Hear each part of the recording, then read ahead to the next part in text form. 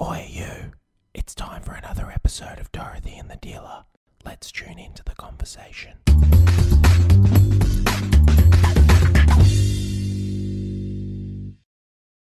Here we go. Well, welcome to Dorothy and the Dealer. Mitchie, how you going? Yeah, I feel like we're up against a couple of fucking pros here today. Oh, I think we are because like... they do this for a living, pretty much. I know. Welcome, Dean and Anna Murphy. How you guys going? Thanks, guys. We're great. You sound like a radio presenter, even how you said that. Yeah. It's like... Do you know what the funny thing is? We're breakfast radio announcers, so if this is a visual thing, we look like shit. Like, seriously. Been up since the crack of dawn. Yeah. So Anna and Dean, you guys are brother and sister, and we've known you. How long are we? Because we met you first, Anna. How long has it been since we've met? Oh, well, I was young then. You're my age. You're still a little bit old. You're like a month older than me, aren't you? So like, yeah, a long time. It's about 15 years ago, I think, maybe. Something like that. Long? Yeah. It was. It'd be 12 at least, but I'm thinking it's closer to 15. Yeah, it's been a long time. It was 8 for me because 2012 was my train wreck year, so I sort of go by that. Yeah. When did I meet those fabulous people? Oh, train wreck year. That was it. The train wreck was before we met, not after, right? Don't blame us. That was before. That was before. Very important to clarify that. Yeah, absolutely. How did we meet, Anna? Oh, actually, before we get started into having a conversation, you know, we start our podcast with, you know, getting people to share their favourite song or trying to test Mitch to see if he knows the song that you know or you love. What's your favourite song, Anna? What are you listening to right now? Or your favourite Well, I was song? going to throw you and make it peanut butter jelly by Galantis just to see how you go. Oh, I don't know. But that's not a great one. So I'm going to throw Kiki D and Elton John's Don't Go Breaking My Heart. Don't go breaking my heart. Oh, look at you I two. couldn't if I tried. That's it. So good. This is why we don't sing. Elton John. Mate, on a Friday night, I can do a fucking great Elton John. Right, yeah. Do anything Slap great on a Friday night. chairs, slap people near me. Oh, my God. Love it. Yeah, I just do go bananas. Yeah, great. Don't go breaking my heart. Yeah. See, now he's got it. Yeah. Now he's Dane, got what it. about you? What's your favourite song? My all-time favourite song is Mr. Brightside from The Killers. Right. Yes. Sing it for us, Dane. Oh, I can't. I'm a terrible singer. I can mime it. Mime it, yeah. Can you just mime it? And for the blind people, we'll do it in Braille. Anyway. Oh, dear. All right. So talk to us, Anna, about how you met us. Like, how did that all come about? What happened? So very good friends of mine and yours, obviously, Caroline and Cameron. Yeah. Arthur had done all your courses, and I was kind of just in a bit of I'm not sure what's going on with life in general, which has probably been my favourite thing to hold on to ever. It's just not know what's going on. But, so Kaz was talking to me and she said, you're really interested in personal development. I know there's great people, there's great courses. And I was like, I'm not sure. And then I went to an information night and I thought, yeah, I'll do that. That's fine. And then I did relationships and you, and I was like, holy fuck. Yeah. What the hell? Yeah. And can I ask you, have you actually worked out what's going on? Because I haven't worked out what's going on. No, God, no. No, but now I feel more comfortable with that. Yeah. It's fine. That's the point, baby. I feel much more comfortable knowing that, hey, it's fine. I don't have to have all the answers. The university's got my back and all that. So, yeah, I feel like I emerged from that a very different person in myself. And it's been, you've got to keep working at all this stuff. You have your ups and downs, don't you? But I don't feel like you're ever the same person that you went into that course. Yeah. So, I think the biggest illusion with PD is that you think you're going to do one thing and that you're never going to work on yourself again. If you're not working on yourself, you're not even here. Like, it's either life is going to throw you challenges or you're going to create your own challenges, but you've got to keep working on yourself, Well, a friend of mine and I were talking the other day and we were like, fuck, I wish I'd never started. Because you never get to the end of this, do you? Yeah. That's a end. It's a very, very normal thing. I mean, there's times I think, how would I be if I just had my head in the sand the whole time? Do you know what I mean? I never asked any of those big questions like, why are we here? Yeah. Wouldn't it be just, you're here. So much easier if you're just like dropping along and just like, yep, okay, no questions, no nothing. So, yeah. But I agree 100% because I've had those feelings too. But isn't it funny because if you were to think about if I hadn't done that, how many people would be impacted by me not having done that? Do you know what I mean? By me not having, and that's not even because like I'm here on like talking into a microphone. That's just in terms of my own family, or that if I hadn't have shifted a little bit about how I think. Yeah, but who cares about them, Mills? Oh yeah, okay, fine. Let's not talk about And that's just exactly Let's not right. get serious. The fact that you can have on other people when you do, you know, head towards, try to understand yourself better, you're going to understand other people, and it just flows on, doesn't it? Yeah, 100%. Yeah, well, I think that you know, that concept of waking up, other people around you. You know, I always give the analogy of it's like switching the light on. There's a moth in the room. The people around you will either cling to the light and want to know, what have you done? You've done something because you're different. Or they'll just bounce off the light, or they just fly out the window. And so one of three things happens, you know. And I think that, you know, that's when you realise it's not all just about you. It is important that when you grow, you give other people permission to do the same, which I think is really vital. And then Dean was another story. I remember Dean coming into the audience, and when he came into the audience, right, I remember looking at Anna, and Anna was saying, now listen, my brother's coming in. I'm like, oh, yeah. Now, he's like, this is hard for me to get him in here. And I'm like, no, I understand. And when he came in, I thought, Jesus, he could actually throw something from that audience. There was times I was looking at him thinking, God, I'm pretty sure if he could come up here and just punch me in the mouth, I'm pretty sure he would. He probably was tempted to a number of times. Happy. He was like, oh my happy. God. I still remember the day. Because I just had this train wreck event. Like, you can't, I mean. Are you okay to share what that was? Or briefly? Yeah, I was running a massive day party in Melbourne, and, you know, I expected X amount of people, and then all of a sudden out of the blue, this other lot set up an event which was opposition to me, but they gave away 800 tickets. So I didn't stand a chance. But I had these international DJs, international singers, the whole thing. The international singer was so bad, and she was so stoned and almost fell off the stage, that I had to get on after her and apologise to the crowd and say how shit it was. Stop the music. Right? I had to stop the music because it was so bad. And so everyone thought I'd gone postal. And I was like, oh, my God. Oh, sorry, I've got a dog in the background there. He's gone postal. But everyone thought I'd lost it. And because I'd lost so much money, I just lost so much money. And I didn't know what was going on, because 2012 was the first real time we really started to feel the global financial crisis. Right. So people weren't going out as much. And I just kept doing the same thing over and over again and expecting it to change. And I was losing money hand over fist. So Anna, basically, she knew what was going on and decided to get me along to which it was a Money Mind Matters? Mastermind of Money. Yeah, that's one. Sorry, I've only done it 5 times. You'd think I'd know the name of it by now, wouldn't you? You're a great advocate. Anyway. Mate. You're a great advocate. So I go to this thing, and she drags me along, and she wouldn't tell me what it was all about. And I'm like, I sort of remember standing there and thinking, I can't do this. I'm not up to it. I can't go in. The last thing I need is a rah-rah session, because I'm going to kill them all, right? And I thought, what am I going to do? What am I going to do? And then I said to her, look, you know what, Murph, I just think I need to go. And just as I said that, round the corner, this little leprechaun came, and you looked at me, Mitch, and you just went, blah, blah, blah, Anna. Oh, by the way, yeah, you look like you need to be here. And I'm like, what? What do you mean? Really? What? And I was sort of like sitting there going, I said, what? So then I go into this function, and I'm sitting there and thinking, don't drink the Kool-Aid. Don't drink the Kool-Aid. You can't go down this road. You were in Amway for a long time. You can't do this again. You can't.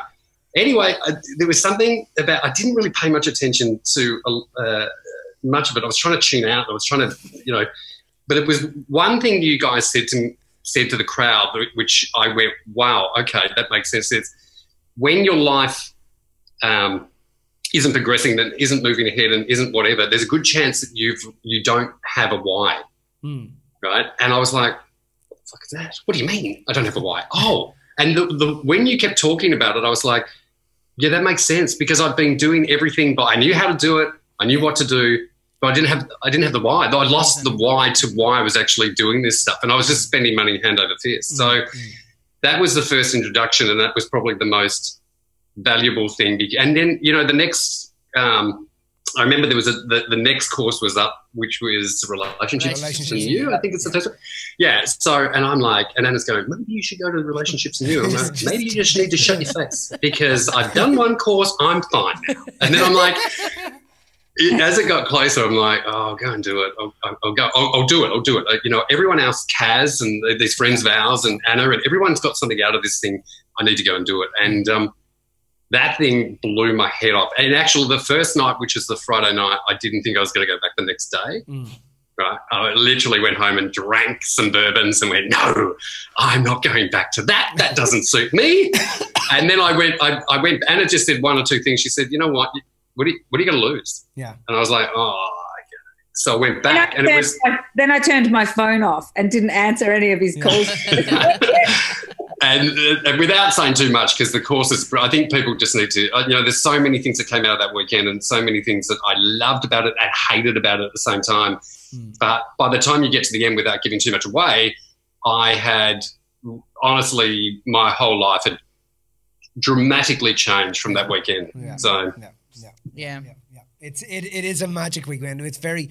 We just love the chance to work with people at that level, you know. And we love, especially love people who are a little bit hesitant to come. Hesitant? Yes. You have to drag them in, buddy. Oh my God! But it's like, you know, people who are most. I love the skeptics, because people who are super skeptical are the ones who really have a mind blowing. Because they're not expecting it. Because it's so left of center. It's like, holy moly, I never even thought of it like that. And that's because you weren't fucking thinking. You know, you were asleep. You're just going through the motions, and that doesn't get you the way you want to get to, you know? So do you want to just tell us a little bit about what you guys do where you are? Because you work together, you're brother and sister, and you work together. So just tell us a little bit about what you do and why you do it. Hannah, do you want to mention? Okay, so we've been doing a radio show for the better. I was a program director at a little community station in Melbourne called Joy, and one day there was a girl who was on air, and she just cracked the shits and walked out. And I was like, oh, interesting. I need to fill the spot. Right. So I rang Anna up and I said, hey, listen, do you want to do a radio show once a week with me?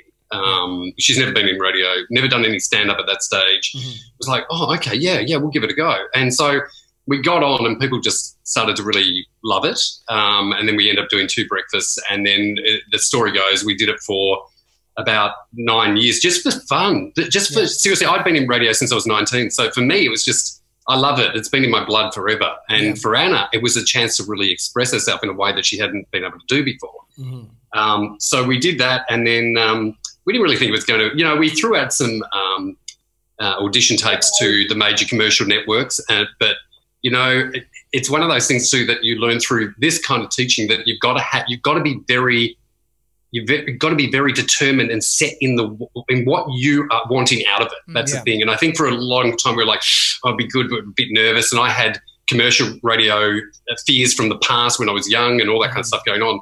So we just kept ploughing along with this, and then this year we got offered to do full time at Joy, which is great.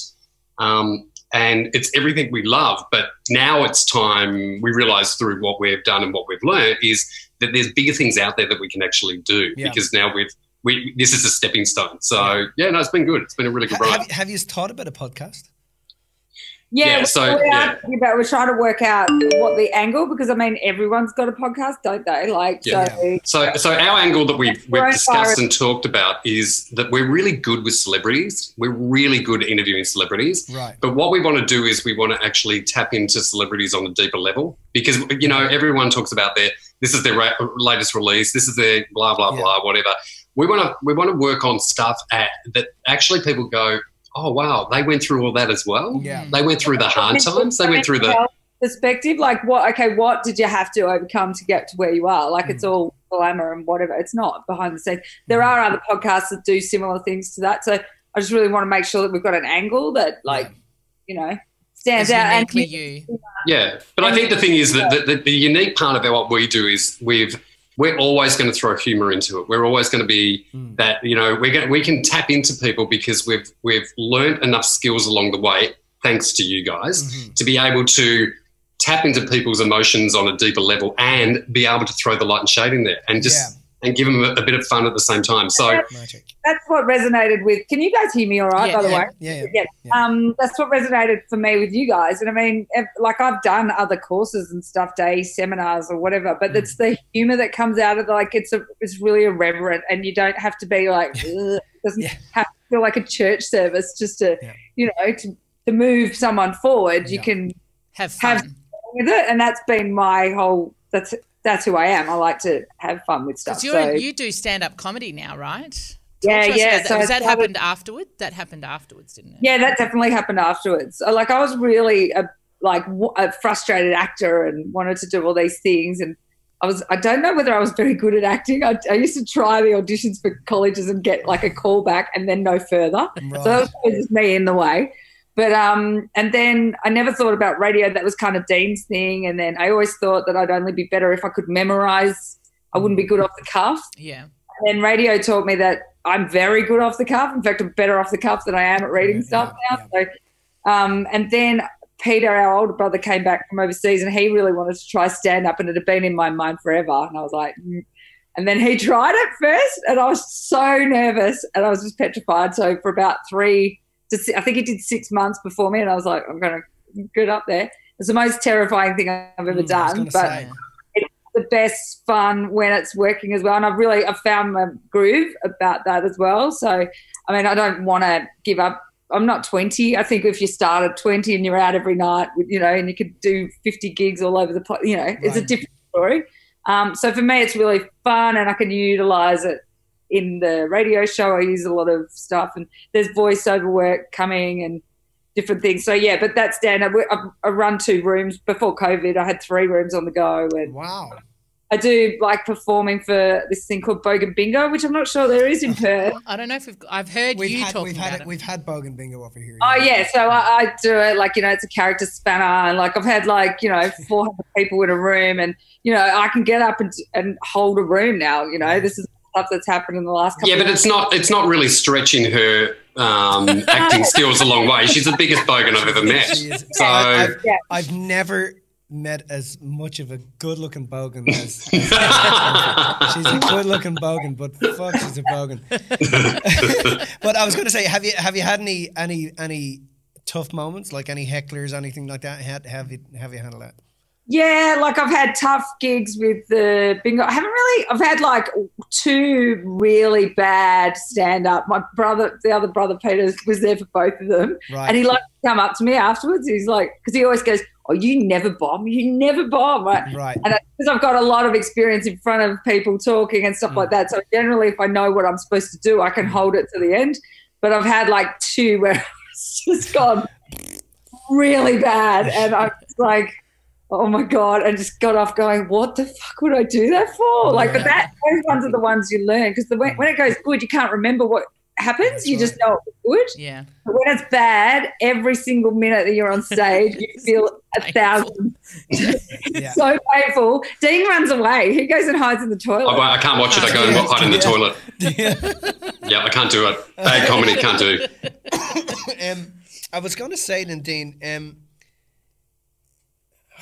in terms of what you do, and in terms of, you know, we spoke a couple of years ago in STP. We were talking a little bit about we're in the relationship section. Yeah, of STP, we're in the relationship section, and we've actually been speaking with Dr. John Gray, doing a couple of interviews with him, and he said, so we've decided that we want to ask some questions. He said to us, next time you come on, Mitch, just ask questions around some of the stuff that, like, be specific with some of the questions. Yeah. And we were talking about something which blew my mind in STP. We were talking about the promiscuity of gay men. And you brought up a really great point, which was because there was no marriage at the time, there was no bond, there was no connection, there was no reason for people. So men were, gay men were predominantly very promiscuous. Do you remember that conversation? Yeah, I do actually. Yeah, and obviously it's legal now. Gay marriage is legal. How has that changed things? Maybe you need to explain that, because I think it didn't come across as well. Do you want to explain what? Okay, so when was gay marriage legalised? It was 3 years ago. Was it? 17. 17, yeah, 3 years ago. So, yeah, before that, it was hard because our relationships on that deeper level weren't recognised. You know, you couldn't get married, and so for a lot of guys out there, it was very much a thing. Well, what does this evolve into? You know, and so there's this kind of culture of there was not a lot of role models getting married because you couldn't get married, but there wasn't a lot of role models in the gay scene. So you'd find that people, their natural when they've been bombarded with a lot of stuff, whether it's open relationships, people cheating on their boyfriends, blah blah blah blah blah, whatever it is, it becomes it sort of gets in the psyche of a community. Does that make sense? You start thinking that's the norm, because there are no role models of such. But since gay marriage has been legalised, it's changed that to a degree, because now it's and it's hard because I understand, and I did back then understand, having lived a straight life for many years. I understand that there was a big fear about it, that there was like, why do guys need to get married? I mean, it's not going to lead to, for a lot of people, it's not going to lead to kids and blah, blah, blah, blah, blah. Right. But it was never about marriage. It was about the evolution. Being equal.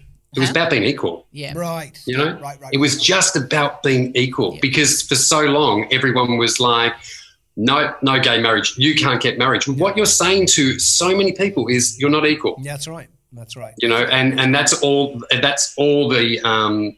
LGBTIQ community wanted. They just want to be treated equal. So massive things have changed since then. Lots and lots of really role models for younger gay guys.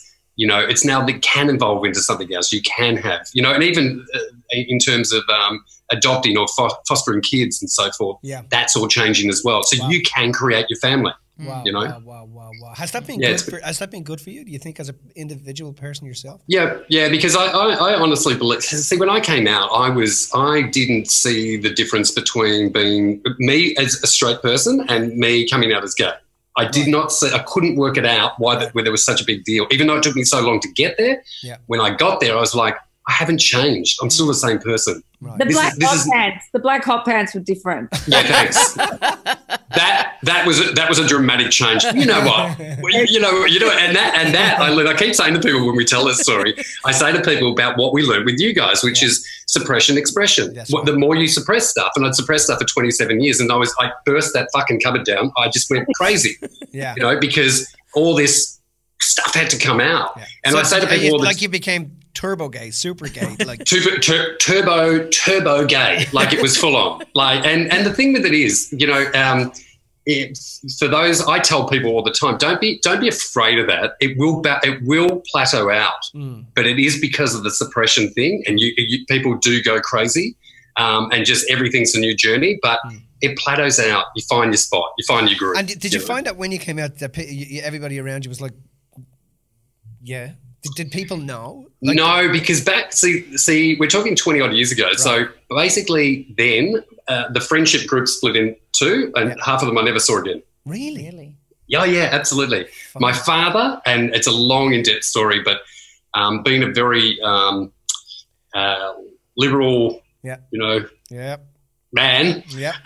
He was the conversation I had with him when I came out was because I feel sorry for any of the younger members of the community who come out to their parents and get the reaction that I got, because I had established my friends, my base, my life, and so his opinion didn't really matter to me all that much. Right. I wanted him to accept it, but at the time he wasn't ready to accept it. And how old were you? I was 27. Really? Okay. So, and time heals all, I mean, now he's happy to have, I take all the orphan gays down to their place for Christmas, and he greets them with a beer and, and he's, and he wears his little pink Christmas hat and all that kind of stuff, I mean, it's changed. It is time. But back then I feel like now with the parents coming through with their children and whatever, I just don't feel like there's a lot of them who give a shit. Yeah. I just feel like times are changing, so which is great, really good. So the whole suppression expression thing, do you feel like you were suppressing? Like, I mean, you said that you classified it yourself that you were straight or that you lived straight or whatever. What happened? Like, how did you? So what happens with, denial is a very strong emotion. Like, it is incredibly strong. So for the most of my life, I'd grown up in this very, I had a pretty rough brother, and very straight parents, no gay people in my world. There was maybe one or two people out at school, but I had taught myself at an early age that that's not right. That is not that you just don't do that. And as a young kid, I would remind myself, if I ever had a thought about anything which was slightly in that arena, I would scratch my arm severely to make sure that reminded me that I shouldn't go down that road. Wow. Right? So denial is incredibly strong. It suppresses everything because and you do everything to try and cover up for it. Whether it's the clothes you wear, the attitude you have. I was a big Guzline, Holden Premier driving, AC/DC listening, womanizing, bogan from hell. I did everything. Absolutely. The contrast with the hot pants was so extraordinary. But that's all a cover up. It's all being in denial. And I tell people all the time now that watch the ones with the strongest voices against whatever, because they're the ones that got the most to hide. Yes, 100%. That's why you find that all the people that are saying anything about anything, they're bagging anybody. It's like they're trying to hide that part of themselves. Totally. 100%. What they're displaying in public is to demonstrate or to hide what's actually going on in private. How was that? Isn't it? Go on. It's funny because had I not done your courses, I wouldn't have understood what I did. Like, I wouldn't understand that. I'm such a big believer in the suppression expression thing, and I view it now daily in things that I do, emotions of people and all this kind of stuff. I look at it and I go, it's so true. Evident, what you, absolutely. So when you go through with things like I went through with your course, it's so good to understand what you did, because you can have a lot of regret with things as well. Regret that, I should have come out earlier. I should have done this, whatever. And what I realized, again, through your teachings is it's not about having regrets. It's about finding the blessing in all the stuff that, has gone before you. Yeah. And what did you learn out of it? How did you get stronger? How did it make you? So, yeah. Yeah, that history is perfect, and it leaves great clues for us to understand who we are when we do have that flip, that change, that shift, It lets you know. What did you feel about all of that, Anna? Did you know, do you think? Or did you? No, I didn't. I was... I'd been away overseas for a few years as well, and he'd been with a girlfriend for, I don't know, most of 8 years. And so I didn't. But then when I came back, Mum started saying, oh, they're having problems. And I thought, well, that's really odd, because they were really good together. And I was like, well, that's really odd. And then at one stage we went out, and he was really drunk, but he was being really flirtatious with these guys. And I was like, hello, there's more to this story. Right, my God. So I asked him when we were at this nightclub, and he just looked at me like horrified and just turned on his heel, and that was it. And I was like, ooh, oops, because, I'm quite blunt at times. It's gone away like this. Scratching. Like,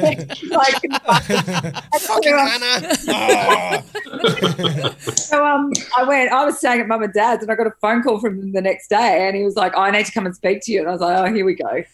So I was just sunbaking, and he came down, and he was like talking about everything else except, and I said, right, do you want to tell me what you came to talk to me about? And he goes, oh, did you ask me a question last night? I went, yes. And he goes, I don't know. And I said, well, don't you think it's time to find out, honey? Yeah. And he was like, oh. And I was like, just want you to be happy. Like, I didn't care, but I was like, yeah, we've got a road to go if that's, because knowing Mum and Dad and everything, I was like, that's fine. I'm here. It's fine.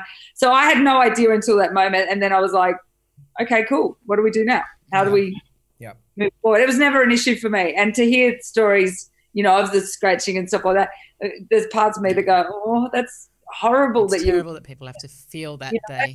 Yeah, but the other thing too is I had a girlfriend of 8 years, and we were like, we were inseparable. Like, and that was the confusing thing too, because I was in denial. I was pushing all these emotions to the side. We got along like a house on fire. Had we broken up earlier, like way back in the piece, maybe I would have come out then. But it was so good. I kept thinking it doesn't probably get better than this, but you're not living your authentic self. Yeah. There's a part of you, and the deciding factor is everyone was expecting us to get married. And the deciding factor with me is I can do this.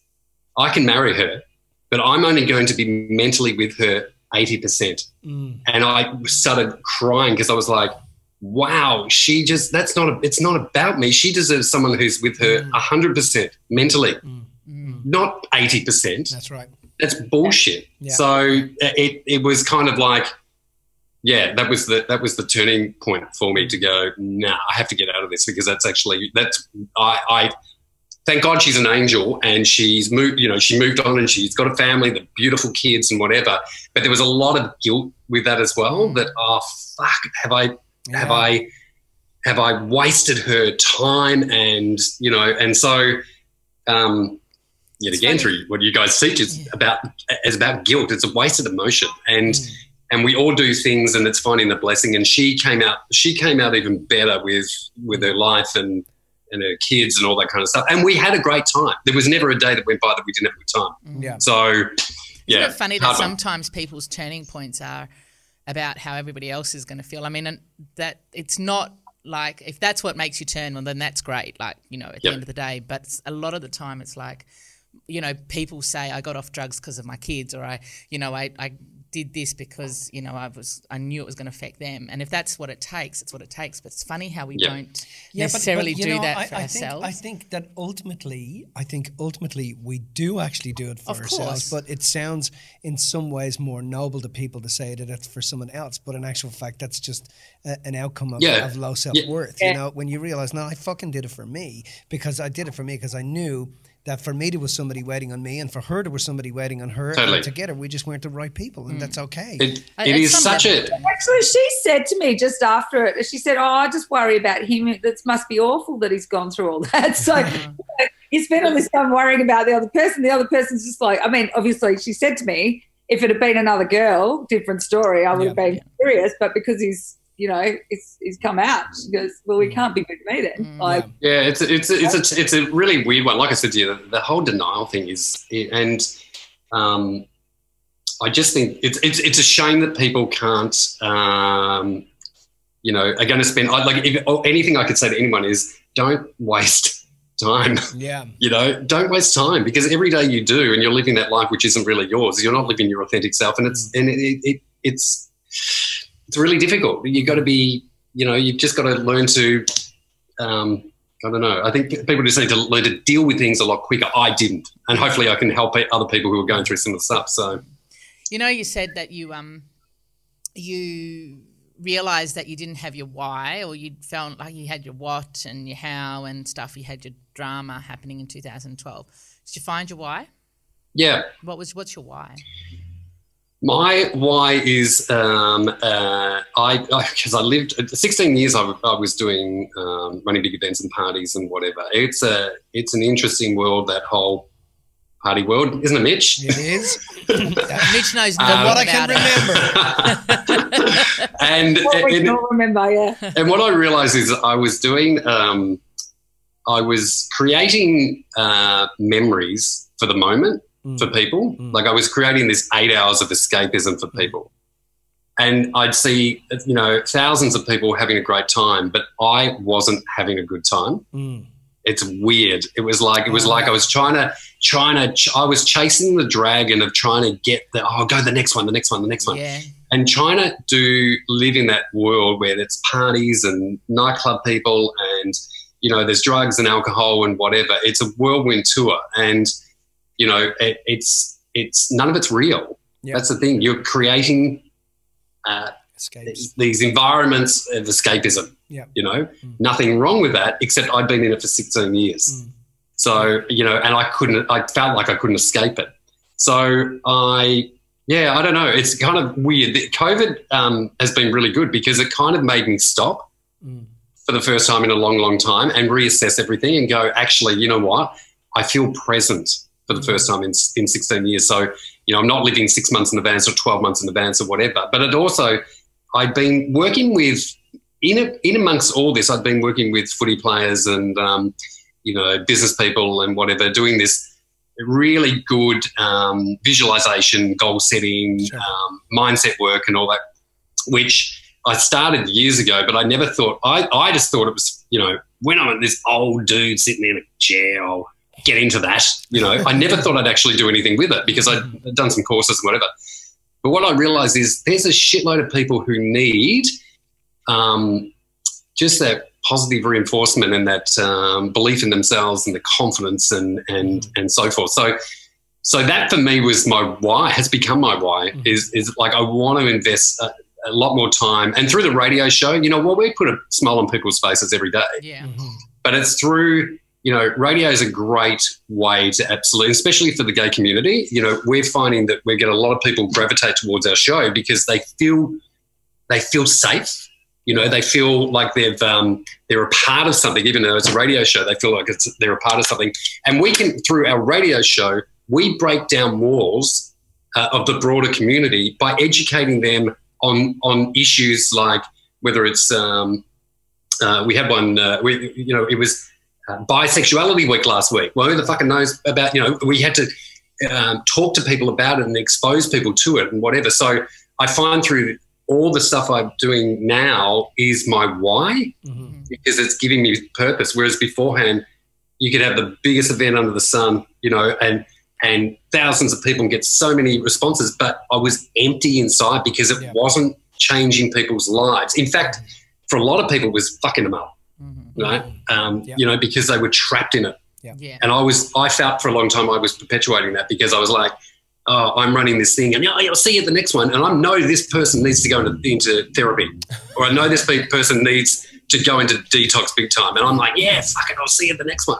It was just, I felt like I wasn't helping them. I was some way responsible for them going down roads of drugs and alcohol and whatever. So, yeah. Anna, what about you? I don't know that did you have a question about your why, but I'd still like to know what it is. But I can, and just while you're going there, Anna, I mean, why did you go to comedy? Why did you want to put yourself out there like that? Because it's fucking hard. Like, man, I sit back and I think, like, I know what it's like to stand and try to command an audience. It's you know, and when it flops, like because Mitch does, like, not comedy obviously, but he tries to entertain people. And every now and then a certain audiences, we're like, whoa, this is there's certain audiences you walk into and it doesn't matter. I think, fuck, man, I need to check the pulse of these fuckers. Are they awake? They're not getting my hello. I know. Someone check that woman's pulse. Why comedy? It's just sort of evolved. Like I've looked for ages for what my why is and stuff. And I've always got the good job. Like, you know, I was a flight attendant for years. I was cabin supervisor. Great, you know, bored the hell out of me. And I got a job in pharmaceuticals. It's a good paying job. Bores me, right? Unless I can entertain people, bring a smile to people's faces, then I don't really feel like I'm that fulfilled. And then I did a diploma of life coaching. I was like, oh, because I really enjoy helping people as well. But then I was like, I don't really think one-on-one coaching it's me. I just don't know. And people, you know, when it's too heavy, I'm like a bit uncomfortable about that. Like, you know, Dean does a lot of coaching and he's okay with that. Whereas I'm a bit like, oh, I don't know. But if I can bring a smile to someone's face and see them light up and just, you know, change their day because I've made them happy or whatever, that just for me is me being in my groove. Or that's what my wife's about. So now with the radio show and getting to you know, we hear from people in outback Australia going, thank you so much. We've had people during COVID just going, thank you so much for getting up and doing what you do every day. You guys are what is making me smile and getting through these days. And, you know, that just makes me happy, you know, like if I could do that on a bigger scale, which is what I'm trying to sort of, you know, bring into existence in my world, you know, with all the hosting and the shows and performing, and I just love it. Like I'll sit in my room and do, like, they've been recently doing Bogan Bingo online, so I'll just sit there for an hour and a half and just make people laugh, like, and it's great to see happy faces. And so, you know, for a long time I was confused, should I be married, should I have had kids, and and then I did the stepmom thing for a couple of years with a guy who pretty much requested that I give up all of those things to focus on him and the kids. And everything I learned from you guys about giving away your values, I gave away all my values because I thought, I'm 41, this is the last opportunity for me, I'm never going to get married, and he's got kids, and so that's taken care of. And I just did not look at any of the red flags because I wanted so much to have a why that was about that. And it just, I've never felt more small in my life. Like, and all I kept hearing a lot of times was why, you know, don't ever make yourself small so that someone else can feel big. And incidentally, he was short. And I really did. And I lost myself in that. And then coming out of it, I've had to really rely on what I learned from you guys of just really tapping in. What is your why? What do you want? What does fill your cup? And, you know, and now I'm so happy doing it. I mean, there's stuff I want to change. I'm still doing the repping job to, you know, pay the bills and stuff like that. But I can balance that out because I can bring joy to so many people, and, you know, we're doing a really good thing. And I just love making people smile. So, you know, heaps happier. Heaps happier now. But she's also, and you know, like the funny thing with Anna is she didn't do comedy, would not get on the stage petrified. She gets together with this guy who ripped away her values, but he was actually the reason why she got on the stage. Well, this is the point I was actually going to make, because all great comedy stems from tragedy of some level. It was a really it was a very dismantling time, but he at one point said, well, I don't think maybe it's for you because you shouldn't do it because it's just, you know, it's, look how much nervous it's making you. And I just, there's something in me just was like, fuck you. I am going to fucking do this if it kills me. So then I just was like, I have to have something for me. And then slowly but surely, by the time I broke up with him and we did our first comedy festival show. So you got a lot of material from that too. Well, I did a bit based on 1950s housewives. And, you know, what he wanted me to be, because he said, I really, that's what I want you to have dinner on the table, no questions, whatever. Like, wow. What the fuck? That's not me. Not so, you. You know, so in the middle of a breakup, I did 4 weeks of a comedy festival show. So the world was just like, wow, yeah, oh my God, bizarre. So, yeah, so I learned heaps. But yeah, the other thing I was going to comedy as well. Like I got a coaching gig helping new people do stand up last year. So there's my come into play as well. Cool. That all dried up because of COVID, obviously. But yeah, just being so that's combining. I can help and the laugh. You know, that's all. So can I just ask? Dean was just going to say. Sorry, something. Dean, you're going to say something there. Oh no, I was just going to say that you know, because I've been in radio since I was 19, and I've seen every female announcer that you could ever want to see. Anna is by far, well, she's probably one, not even female, you know, probably one of the best comedy radio announcers in the country at the moment. Wow. And so the opportunities will open up. Yeah.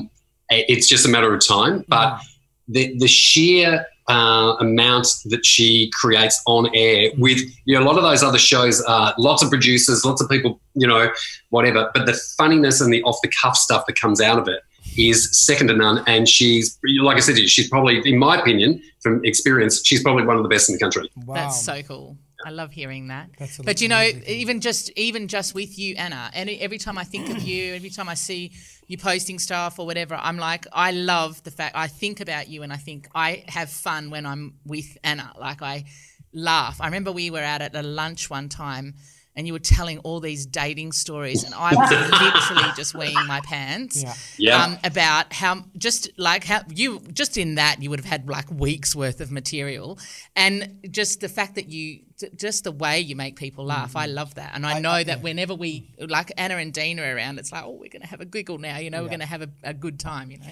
Yeah, but that's how we feel about you guys too. Like there's something about you too that is absolutely magical because you just can't wait to catch up with you. Like it's just that thing. That's nice. That's lovely. I was looking at some of Anna's posts, you know? right now. I was looking at some of Anna's posts through the COVID thing. She's like, for fuck's sake, you fucking dickheads, just fucking stay at home, man. We can feel your bogan coming through. As I was reading the post, I was thinking, I could hear the accent in the background. You fucking dickhead, stay at home, man. Oh no, she has a temper, and I'm very impatient at times, which is why I think I'm not the one-on-one coach. Probably not. Stick to the group. Yeah, I'm thinking, Dean, you probably should ring Anna and take the phone off her. Just take. No! I learned years ago. Just let her run her course. So just let me ask a question. Let's say we're you know, I'm always interested in, you know, kids' childhoods and stuff like that, and your childhood. Let's say I was to step into Anna's room when she was 12 years old.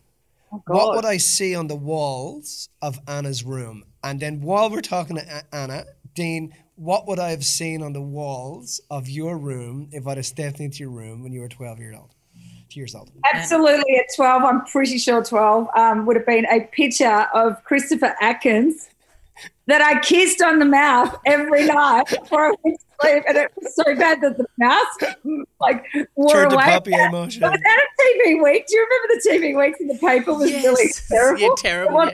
It wasn't glossy. It was like newspaper paper. And so I kissed it so much, the mouth disappeared. And that's all I can remember, really. Probably lots of soft toys around. Oh, that's hilarious. That's hilarious. And Dean, what would I have seen? 12-year-old, probably a lot of Kiss posters. I was into Kiss at the time. Right. But I was always Paul Stanley. So I was the lead singer. Yeah, a lot of Kiss posters. And probably, according to our good Christian mother, a lot of tissues under the bed. Oh, God. The good It just went there, didn't it? He did. Sorry, you asked. No, that was good. I'm pretty sure I asked about the wall. I didn't go under the bed. And I can imagine what was also on the wall then if it was happening under the bed. Tell me, Dean, you were a professional diver for a while. Is that right? Yeah, so I'm still diving. Yeah, so I started diving when I was 12. Right. And then I continued right through till I was 19, and then I had 8 years or 9 years out of it, and then I fell in love with it again. So I actually came out, and about 6 months later, I found the sport again, and it just changed my life. Wow. I did not know that. Yeah. There you go. So have you any questions you want to ask us? If you haven't, it's no problem. That's all right. I want to ask you guys, how, because I know you're so hands-on with your courses. Your courses are amazing. And how did COVID affect you guys as far as not being able to do those just wonderful, seeing the faces and those groups and crowds of people and the change that you make? Yeah. How did that affect you guys? And did you enjoy, was it the time that you could regroup, or was it something you went, oh, we're really, were you fucked off by it, or what's? It was a lot of it, and all of the above, and none of the above as well. We came back. We were in India, and a few people had said, "Don't go to India," and we were like, "We're going to India. This is happening." Nothing major had happened at the time, and when we were in India, they started telling us about toilet paper shortages and all these other bits and pieces, and oh, wow, stuff was happening back home, and we weren't really seeing that over there in India or in Singapore. It just wasn't evident. Singapore was quieter, but it wasn't evident. And then we got back here, and it was like, what have we stepped into? No toilet paper on the shelves. It was like another world. And I think I got back. You got back maybe 48 hours before me. I got back about 12 hours before they did the whole lockdown thing. So the timing was perfect.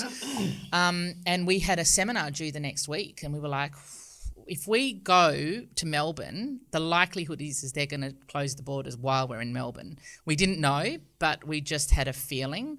And then they called it. So we had called the Melbourne seminar, and we said, look, we're not going to be able to do this. And then they called it and said,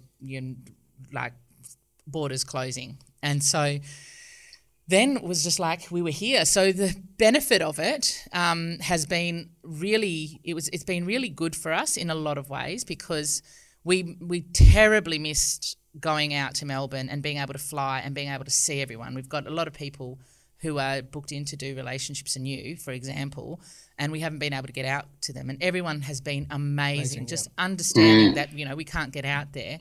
And obviously just hanging out we've got people now that have been waiting over a year to be able to do it, and they can't. And then we've basically just gone in and gone, right, what are we going to use this time for? How things that we've always wanted to do, and because we're travelling a lot, we haven't been able to do, we just stuck our heads down, bums up, and started working away and creating different things. So we've created a new business package that we haven't really taken out to the market yet fully. We've got a number of people in it, but it's just been a few people in-house, as in just people that we hand-selected and they've come on board. And we've changed our coaching. We're in the middle of creating another seminar. Can't really run the seminars that we've run, like relationships and you. It's not really, doesn't really translate to online, but we've got different types of things that we're working on as well. So it's been really, been an interesting year, hasn't it? Excuse me, it kind of went a bit bananas but we had spent a lot of time on stage and we couldn't get into the creative room because we were just packed out all the time. So it allowed us to come back and get off stage and actually knuckle down and build out stuff that we had always dreamt about building out anyway, and make sure that we MJBify the business world for people. And then we, as Milsey said, we created lots of coaching packages. But the other thing that was really amazing for me personally was within our organisation, within MJB, we have an amazing group of staff. The team that just blew us away, honestly. Everybody stepped up. Everybody, we just really saw how, you know, I know when I'm working with someone, my objective is to get them there. But it really showed me how that translated through everybody, with that everybody's objective is to get a person there, you know, because sometimes you can be a bit blind to that when we're out there in the field and we're not realizing how much everybody is just behind us and everyone's got our backs with that, you know, and has that same intention. Yeah. So that was really magical for us. But I think that we, you know, there's this great word that everybody throws around, pivot.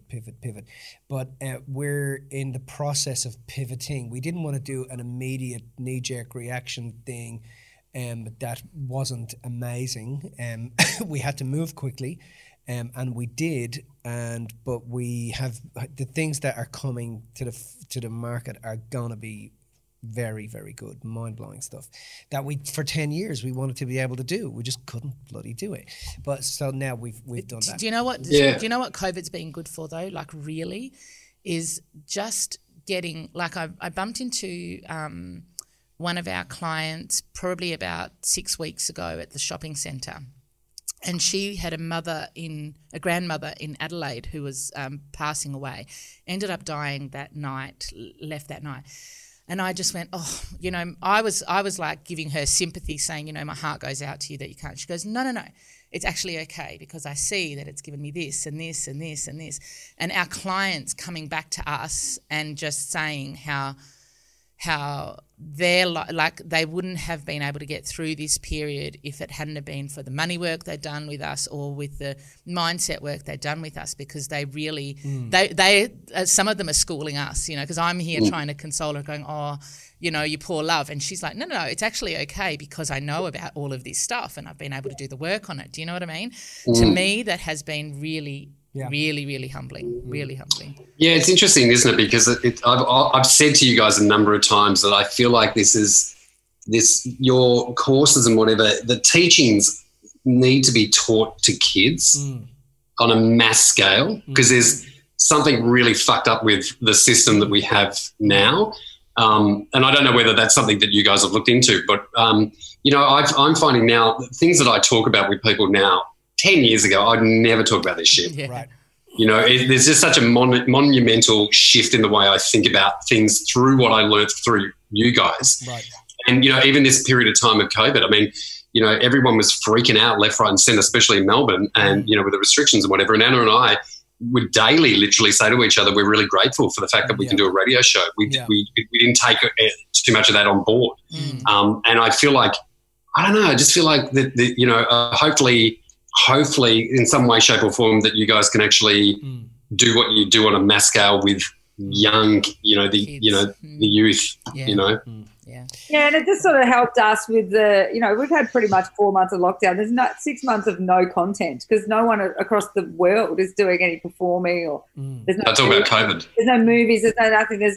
So we got the gig, the dream gig at the time where it's just been the hardest to try and put stuff together. And the thing that has kept us going is like just thinking about that person, the why, and who are we trying to entertain, and just being grateful for the experience because we've been able to hone our craft, I guess, during this period of time when, you know, let's face it, lots of people are getting up a bit later, so they might be listening to our podcast like the snippet. But we've had 6 months where without as much pressure as probably usually, we've been able to get really good at what we're doing. So now that things are opening up, this is be the next step. So I look at it as a bit of a gift of time that way, that we went from 100%.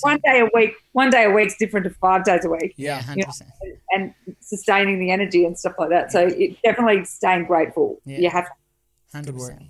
Listen, guys, we love and appreciate you. Thank you so much for joining us. Thank you. I want to say good. it was lovely just chatting with you. It's always lovely hanging out with you. I just meant to say to you before, one of our film guys, I told him like before that we know you, like Dean, and he's like, the guy that runs the Rock City parties, I've been to them. They're so like he's as gay as Christmas himself, and he's like, yes, I love it. Yeah, and he was so excited. I think that's one of the blessings of doing what I've done for so long. I can go anywhere in the world and I'll bump into someone that's been to one of the events. Your parties. You know, so That's cool. So, but Are you guys, excited? thank you so Are you much. going to be still doing that?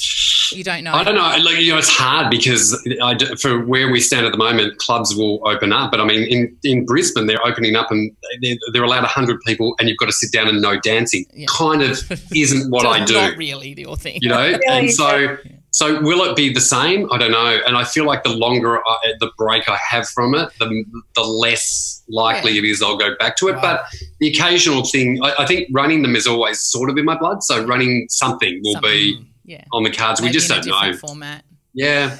Well, guys, thank you so much. It was really good having a chat with you. Thanks for your time. And I know you guys have a bit of freedom here. Pardon? You look so well. Oh, is it? It's a lighting. That's what freedom does for you. So good. Yeah. We look fucking awful, actually. It's just lighting and makeup. It's amazing. Well, thanks, hopefully guys. we can catch up soon. Yeah, hopefully. Big love. See you. Bye. See you guys. If you found this information inspiring, make sure you subscribe and tune in to the next Dorothy and the Dealer podcast.